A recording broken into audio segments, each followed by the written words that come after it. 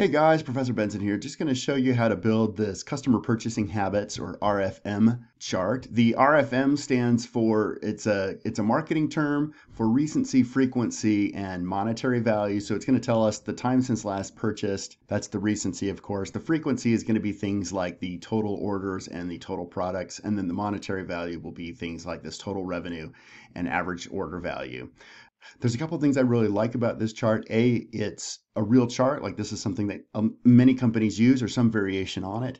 The other thing that I liked about it is we're going to end up using we can learn a number of new things. So I'm going to be teaching you a little about some calculated values. So you notice Aaron Bergman here is at 1.1 years and this is 13 days. So we want to put days if it's less than a year. If it's more than a year, we want to do something like years. It's also we're going to end up having a parameter which allows you to put in I want to filter by 90 days or some number of days and or change the color. So there's a number of things that I really like about it. The other is that there's some clever things that we're going to learn by doing this project.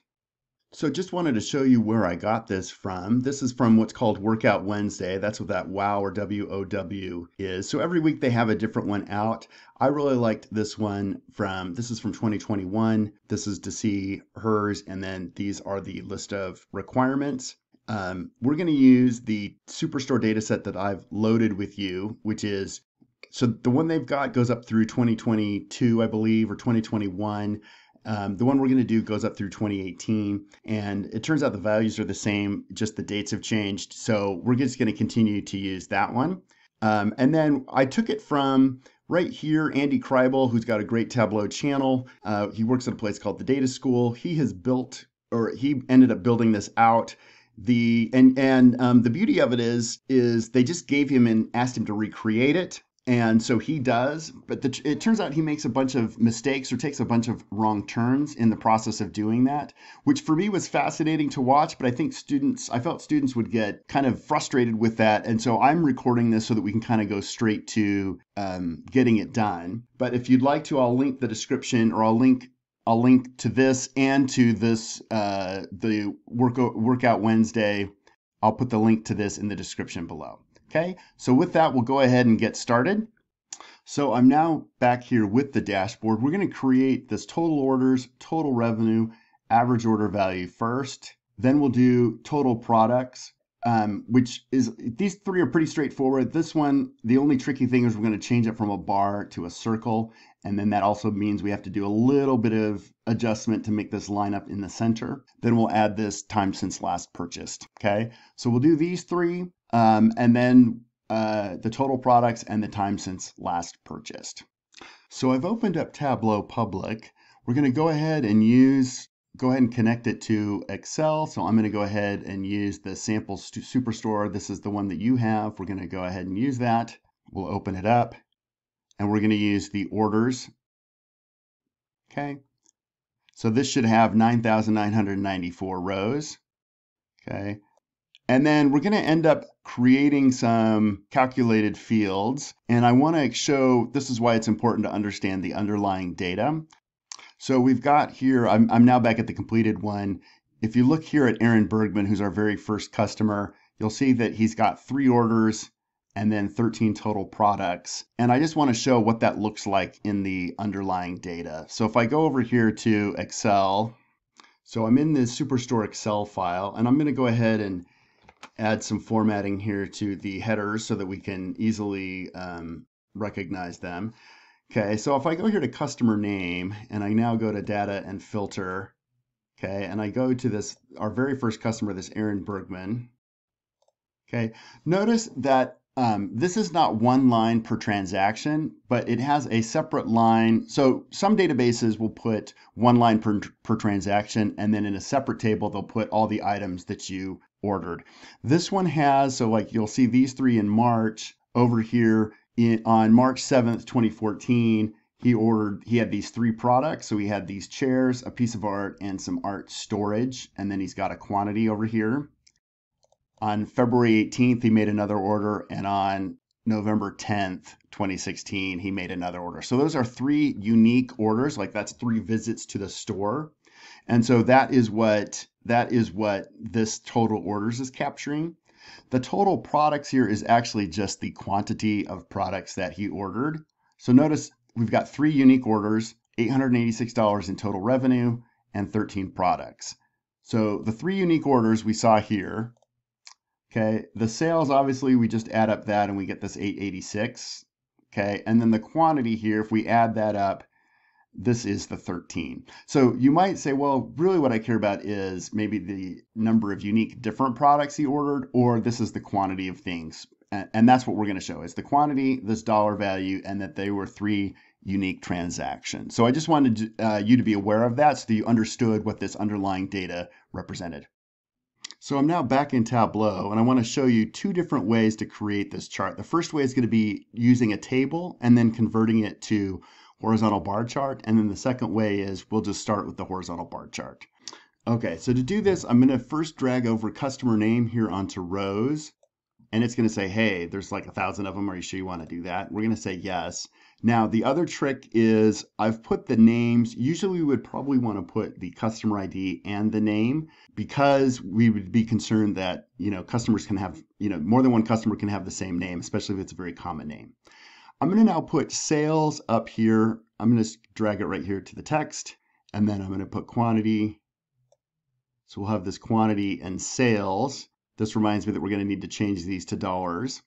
Okay, and then what we want to do is to put the number of the unique number of orders. I'm going to drag order ID here to text. Okay, and you'll notice here it's made it blue, and so we need to just tell it, we need to go down here and say, look, we want this as the count distinct.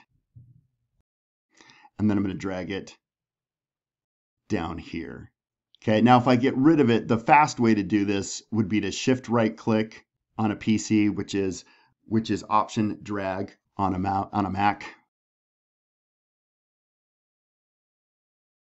But this works. So this is our 13. This is our 3. Now to get our sales, we're going to create a new measure, and we're going to end up calling it, we want the average order quantity or average order amount, which is going to say, I want to take this 886 divided, I've done 3 orders and I've totaled $886. So to get the average order amount, I'm going to divide that by 3, right? So we're going to go ahead and create a calculated field. Okay, and I'm going to call this the average order amount. And it's essentially going to be this, the sum divided by. So we could type that in, the unique count of order IDs. We'll say okay. And then now we'll go ahead and drag this over as well. So I can either drag it here, or I could drag it up here somewhere. Both do the same thing. Okay, so we've got our 4 fields. I'm going to rearrange them to match what he's got, and we'll add the dollar amounts, and then we'll convert this table into a bar chart. So we're going to end up putting, this is now on the completed one. We'll put that 3, the total orders here on the left, and then revenue, then average order, and then total products on the right. And then we need to convert it to a bar chart so it looks like this. Okay, so we'll go ahead and go back. So we're going to go ahead and put the way we change it is we're going to drag it up here. So I'm going to put sales. No, I'm going to put the 3 first. So that is this count of order ID. Okay, and then I want the sum of sales. Then I want the average order amount, and then I want the quantity. So it should say distinct, right? Because that is this count of distinct order IDs. Let's go ahead and change this sales to dollars and this quantity, or the sales to dollars and the average order to dollars. So we'll go ahead and go over here to sales and change the default properties down over to number. And we'll go ahead and put this here in 0 decimal places. Okay. And then same thing here on average order amount. Change default properties, number format. Okay. Wonderful. Now, to change this, what we're going to end up doing is I'll go over here to show me, and I'm going to just click on this, and it has made them four bar charts. Now, the confusing thing for me is it's now going to put it's going to put them down on this axis down at the bottom. So you're always looking down here at the bottom to say, okay, distinct count of order, quantity, sales, and average order amount. Okay. And then you'll notice here it's put them all on what's called the marks card. So that we'll in a second, we'll change the color so that it matches the color scheme that she has. But I want to show you also the second way we could do it. So I'm just going to do this again. So you've already done it this way. This is fine. Let me just clear this out. But we're going to go ahead and put the customer name here on rows. We'll do add all members. Okay, and then I'm going to go ahead and put sales up here on columns. So I've got it here on the right. And then we'll go ahead and put quantity here on the right, average order amount here on the right, and then the unique number of orders. So I'll go ahead and drag this up, and it's not going to like it, but we'll go ahead and say, let's do add all, and then we'll see what it does here with the orders, and then we need to convert it to a count distinct.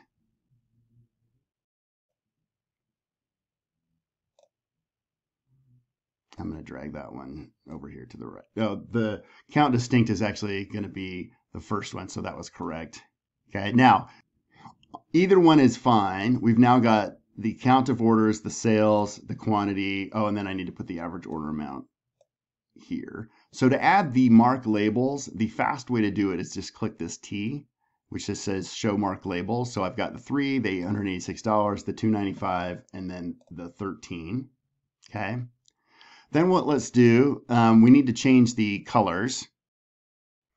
So to get the colors on here, we're going to go ahead and drag these measure names all the way onto the color. So these are all our measure names, and so we're going to go ahead and drag them onto the color, and it's going to automatically assign them. We're going to change just a little bit, to bring over so that it matches.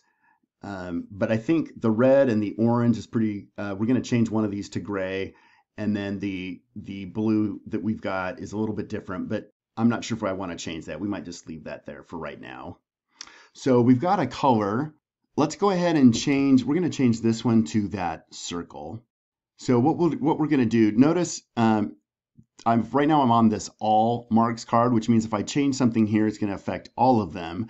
I want to do for each of these, so this distinct count of order ID, the sum of sales, and average order amount, I want to change these. Right now they're going to say automatic, and I want to move them to bar. And that way, if I change things, Tableau isn't going to try and, right? With automatic, it's going to try and automatically update, and we don't want that. I want these to stay at bar, but then when I get over to this one, I want us to make this one a circle, right? So it's got these tiny circles right now, and you'll notice it's got the length, like the further out. I would want to kind of create a lollipop chart, but it's got sort of, their distance, kind of like a bar chart, changes with the quantity.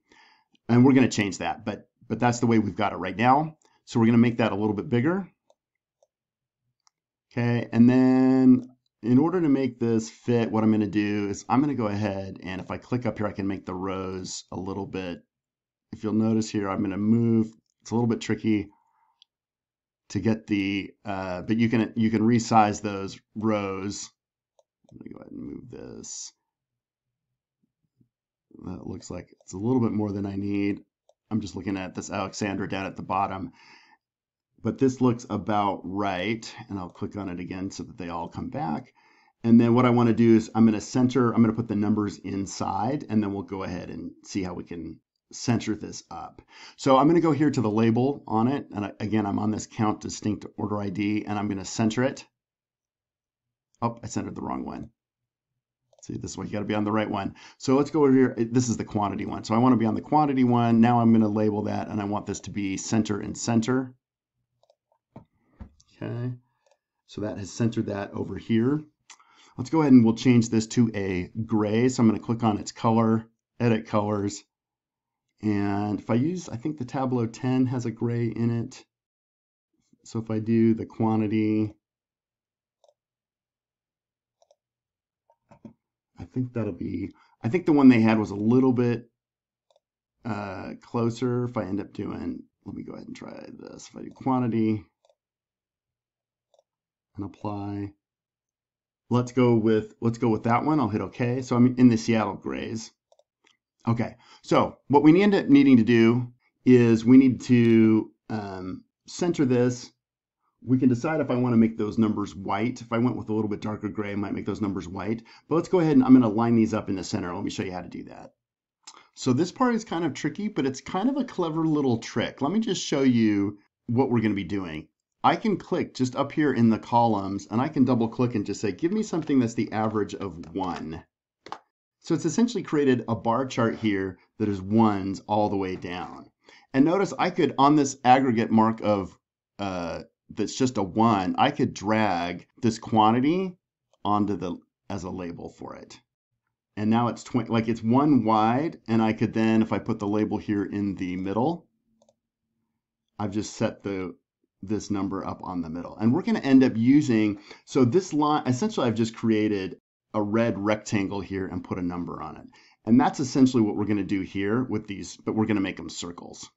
In fact, we're also going to do that with this time since last purchase. That's how we're actually going to create this one right here as well, because we want these lines to be always the same width, but then have this text on it that says 1.1 years or 13 days, and they're both the same width. That's what we're going to go ahead, and that's the little trick we're going to use for that. So let me just go ahead and undo that and get rid of both of those. Okay, so I'm going to just get rid of that. So we're back here. So what I'm going to do first is drag this. I'm going to control drag, which copies it. It's command drag on a Mac, and I'm going to drag it onto the label. So I'm control dragging it here onto the label. I could just grab it from over here as well and drag it. That doesn't do anything because we already had the number in the middle. Okay, but then what I can do is I'm going to double click on this and just say, look, instead of being the sum of quantity, I'm going to do the average, and I'm going to make this 0.5, and here's why. I'm going to make it all 0.5. That means I'm making every value 0.5, and then because it's got this axis down here going to 0 to 1, 0 to 0.5, they're all right, they're all pushed over here on the right. So I'm now going to right click on this and edit the axis. Okay, and change this to fixed and make it go from 0 to 1. Okay, and so that is how we center these all up, which is that 0.5. Like right now, they're centered within this axis that goes from 0 to 1. So let me show that one more time in this video, or you can pause it and redo it. But essentially, what I've done is we had dragged the we drag the label down here to label. So if I can take it off and put it again from, this is quantity, just drag it here to label. So I've got the sum of quantity. Nothing changes because we already had the number here. And now I'm just going to change this to be a column that is 0.5 wide. Or I've filled it a column with just 0.5 all the way down. And then we're going to edit the axis to center this up. Okay, make it fixed, going from 0 to 1, and hit enter, and now let's move that over. Okay, we're going to do now the same thing to be able to do the time since last purchase, or the day since last purchase. So we'll go ahead and create one right here, or right up here, and I'm going to call it an average of 1. So I'm just making something that's the average of 1, and that's just to give me something that is 1 point all the way down. And then I'm going to drag this all the way over here to the left. Okay, and then what we'll do is we'll go ahead and move the number here to the middle, and we'll slide this right up, and then we'll start creating the calculations on, time since last purchase. So let's go ahead, make sure we're on this average of 1. Okay, we'll go ahead and put the label in the middle. That'll drag it there. And then the other kind of clever thing is if I want to get rid of this gap, and I do, what I'm going to do is go down here and edit this axis. And it's going to be going, if I make it fixed, notice it's going to 1.05, and that's what makes make the gap. So if I make it go from 0 to 1 and hit enter, watch, it's going to fill that in, right? And it filled that right in. Okay, and so now we need to make this, instead of being all ones, which isn't very useful, we need to now make it our day since last purchased. So we fixed the width and this by editing this axis. Now let's go ahead and create this calculated measure. So we're going to go ahead and calculate the days since last purchased. I'll show you how to do that. Okay, so we've adjusted the width here to make this fill up. So now what we need to do is calculate when was the last purchase each customer made, and then calculate the difference between that and today. Or in this case, we're going to do it as of December 31st, 2017, because this data ends at the end of 2017. So I'll put these formulas up here on the screen.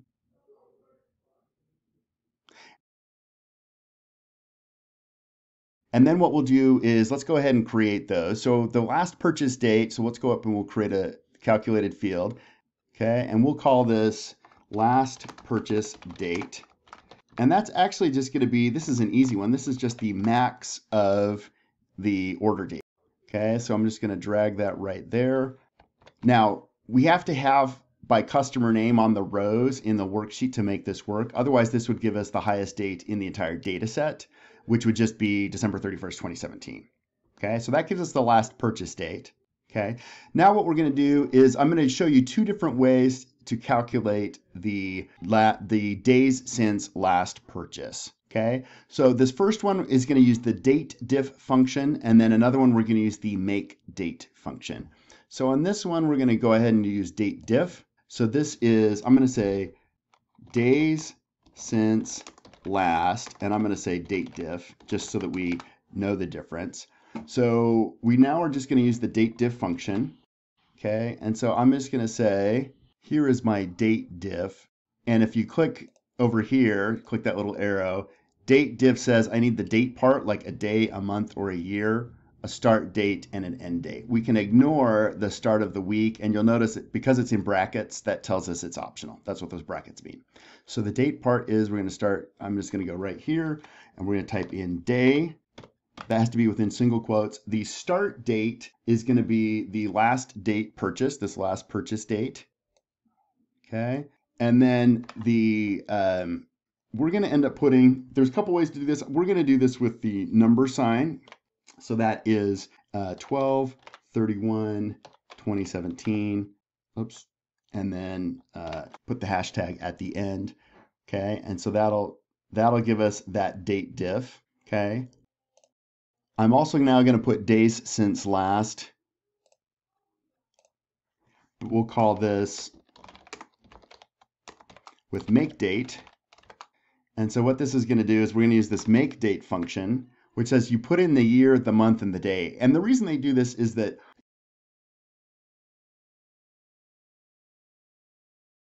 in Europe and in the rest of the world, they often do day, month, year. And so this just helps people standardize it. So we're going to put 2017, 12/31. So it's creating that date, no matter which region of the world you're in, minus last purchase date. And that will also give us the number of days. Okay, so if I now end up going over here to I can click here to see this data, right? And if I say, look, just show the fields, I just want to see I'm going to unclick all, I'm going to say days since last, and last purchase date. These should be the same, right? 418 days because this person's last purchase date was November 8th, 2016. Okay, perfect. So now what we'll do is I'll use this DATEDIFF one, and we're just going to drag that up. Make sure we're on this one that's average 1 right here. So not on all, but we need to make sure we're here. And we're going to drag this date since last up to the label. And now that's going to say for Aaron Bergman, that was 416 days ago. Okay.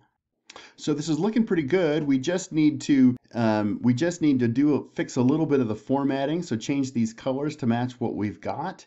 And then I think we're going to be, and then we need to do this days versus years. We're going to use a calculated value for that. And then we'll start building the dashboard. Okay. So to do let's go ahead and look at these colors. So we kind of want this light green and then the blue. So let's make the total orders the blue, the total revenue the red, and the order value the yellow. Or the orange. Okay, so we want this one to be the blue. Okay, so let's go ahead and I'm going to click here. Let's just click the color, edit the colors, and we want to make that one. So that is the distinct count. We want to make this one the blue.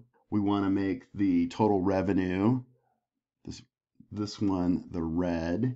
Okay, and then we want to make the average order amount the orange. Okay, that is going to stay here. And then this one, this average of 1, I think she goes down to this green, orange, teal. And I think it is this light green right there. Let's go ahead and take a look at that. Okay, so how does that look? So we've got the green, this light teal, the red, the orange. Okay, so I think we're getting pretty close. All right, so what we need to do, I think we're going to end up making these all a little bit darker. And then what we'll do is, and then we also need to add, so these lines here, you would think those would be the axis lines, but the axis lines sit behind the chart. So we're actually going to add reference lines. So let's go ahead and do that. Reference lines are usually used to show things like the average or a target, and are we above or below our target. So I want to show you that. We'll create these, and then we'll add these days versus years, and then we'll start building the actual dashboard itself. So in this section, we're going to go ahead and add reference lines, and then we're going to change this to be the days versus years. But we first need to remove, there's a column header right here, and this is normally what you would think of is what we would change the thickness of and the darkness of to make these lines. But it turns out that Tableau puts the line behind the bars, and so we end up having to do a little bit of a workaround. So I'm going to right click here anywhere in this area and say Format. And then we're going to go up to the one up here that is the borders. And we're going to go down to the column divider. So watch this line. I'm going to go ahead and just say none. Okay, and then let's just see. Nope, those are both gone. There is still kind of a dotted line there that I believe is just kind of indicating that it is there, but those are gone. Okay, and then to get around it, we're doing a little bit of a workaround, and frankly, this is a weakness in Tableau. We should be able to have an easier way to add a line. But what I'm going to do here, I'm going to name sheet 1 RFM so that we know that this is our RFM sheet. On sheet 2, you don't have to do this, but just watch me. The normal way to use these reference lines is to I'm going to put this order date up here, and then I'm going to add quarter, and if I hit this is called the drill down. I could do month as well, and then I'm just going to bring this up so it's year and quarter, and I'm just going to put sales on the rows. Okay, and it's defaulted to this line chart. If I go up here, I'm going to go down to this column chart. Now, it would have defaulted to, if I end up going here, it typically defaults to this Tableau 10, but I've changed it to the blues already. But typically what you would want to use a reference line. So if I go up, it is for something either to say what was the average or to show like a target or a goal that you had set. So if I go up here to analytics, if I want a constant line, I'm left clicking and dragging, and you'll see it says add a reference line to the table, and I'm going to put in $100,000. Right, so then now you can see I've got this reference line that's $100,000, and I could format it to be darker or different colors and that sort of thing, so that we could see that these last 2 quarters of the year we were ahead of target, and the first 2 quarters we were below target. I'm going to now click and drag to remove it. Okay, and then if I want an average line, I'm left clicking and dragging, and you'll see it says I could do table, pane, or cell. So table obviously is going to be, this is the overall average across all 4 years. Drag that off. Obviously the average now for the pane is each year is its own group, and so it's doing the average for each year. And then obviously if I did it for each cell, it would do for each line. Okay, so that is typically, and I could also do this with a band, and then this trend line is very similar to Excel's trend line function. It's going to plot a line of best fit, like a regression line to it. So if I'm left clicking and dragging, I'm going to do linear, and you'll see that it has got a line to show the trend for each year. And again, this is very similar to the add a trend line function in Excel, if you're familiar with that. So we're actually doing a workaround. We're using it for formatting, whereas this is really supposed to be for a substantive thing about showing reference to a target or what we should be at or other schools in our state are doing or so on. But I'm back here. Let me go back to the RFM chart. So what I'm going to do is I'm going to add a constant line at 0. In fact, I'm going to leave it at 1 because I think it makes it a little bit easier to see and to edit. So I'm going to drag a constant line, and I'm going to add it here to each of these. And I'm just going to leave it at 1. So that one's at 1. I'm now going to do it here on this count distinct at 1. Okay. I'm going to now do it for this, for each of the others, or for sales and average order amount. So constant line, we're going to end up making them 0 here in a second. So that's at 4. I'm going to put that one at 0. Let's just see what happens there. And then let's do it for the last one, this average order amount. And I'm going to put it at 0 as well. Okay, and then the easiest way, you'll notice it's added a header down here at 1. I have a hard time clicking on those, so I typically try and get the space. Do you see how I'm now on the line? And I'm going to right click that, and if I edit it or format it, so edit is going to say, look, I don't want to show that label down at the bottom or on the tooltip. It's not clear. I'm going to make this 0. And then it's not clear to me if that line, if when I edit it here, if it will allow me to make the line. So I'm going to make that as thick as possible, and I'm going to make it this black. Hit OK. Okay, so I've got 2. This is a little bit thick, but I think I've got both of these lines here. Let me go ahead and edit that, and I'm going to make it 1 less. Oh, now I'm doing the other one. So let's go ahead. I'm going to put this at 0. Okay, so that one's going to be right there. And now I'm going to go ahead and edit it. I'm going to say none and none. And then I'm going to go here. I'm going to make the color black. And I'm going to make the thickness here. The only thing I need to see is if I need to make that opacity, if I need to put this up to 100%. So let's just see what that looks like. Okay, so that is, yeah, I'm going to go ahead and change that opacity. So let me get onto it. Whoops. Let's go to format, which will put it, it's the same thing, but I'm going to put it right here. I'm going to put it at black. I'm at this line. I'm going to make this 100%. Okay, there we go. So I'm going to do the same thing now for each of the other 3. Okay, format. So 1 less thick than that. I'm going to make it the black and drive this opacity up to 100%. Meaning opacity is how transparent it is, and I want it to be not transparent. Okay, so now I'm going to click, I'm actually going to double click on that, so I've got this. So now I'm going to go to this line until I can kind of right click on it. Let's just go ahead and format that line. So I'm going to put the second thickness here. And then, since I'm on it, let me go ahead and get rid of the 0 down at the bottom. And the way I do that again is I'm going to right click, whoops. I almost had it. There we go. Edit. And I want none and none. It's the label that's the 0 down at the bottom. Okay, one last. Okay, edit. None.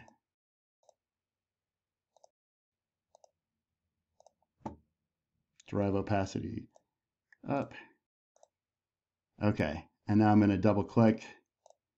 Okay, so now we've got our reference line. Again, that's way harder than it ought to be, but it is what it is, so that's what we're going to do. And then in the next part, I'm going to go ahead and show how to add, format these numbers so that we get the days and years. Okay, so to do the days, I'm going to click X on the format part so we go back to data. And we've been using this DATEDIFF here on this average 1. So I'm right here. We've got this measure right there. And I'm going to create a new one that's a duplicate of this and modify it. Okay, so I'm just going to go ahead and say duplicate.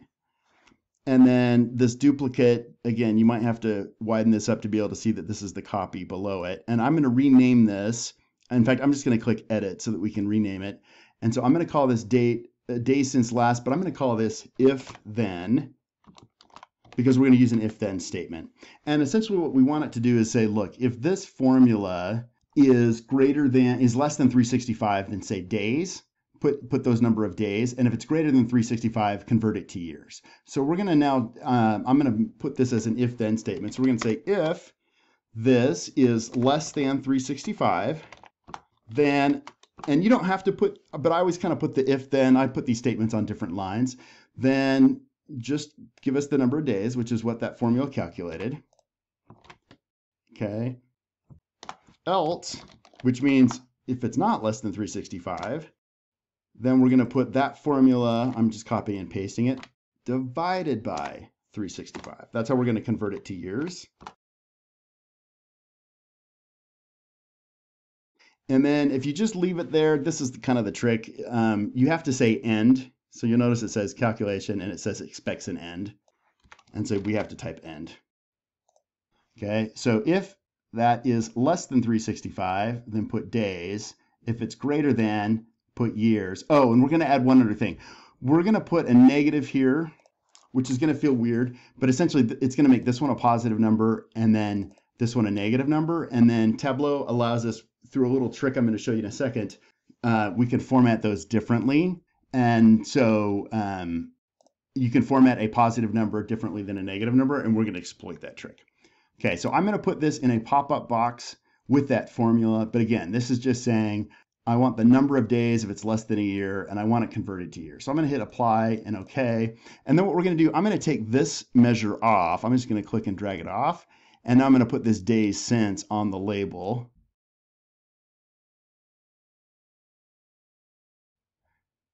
Okay, and make sure you're on this smart card. The first time I did it, I was on one of the wrong ones, and so it dropped it somewhere else. So you should have for Aaron Bergman 416, right?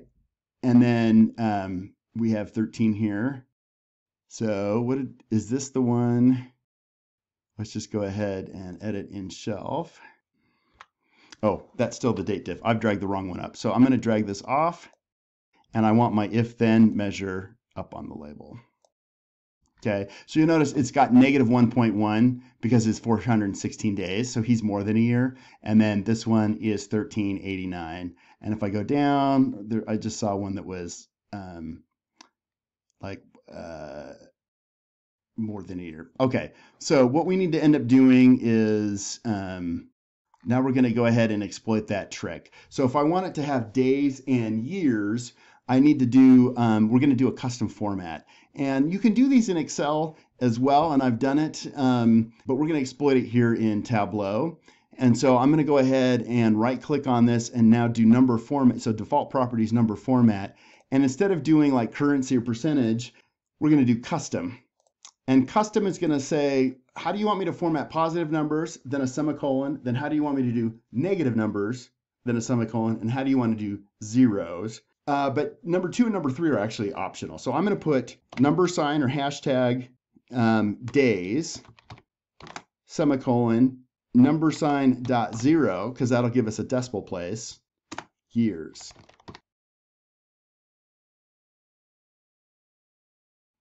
Okay, so number of days, and if I put like 00, that would give me to 2 decimal places and so on.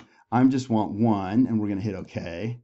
Okay, so this should say 1.1 years, 13 days, and if I keep going down, I need to find one that's another bit of like years. Okay, 2.3 years down here on Andy Gerbode. Okay, so there's no decimal place on days, and there is on years. Okay, and that's a clever little trick that shows, in fact, it's gotten rid of that negative sign in front of it, which is nice. Right, so now we've got days and years. We've gotten rid of all the other formatting. We've added the reference line. So I think we're ready to go ahead and create the dashboard.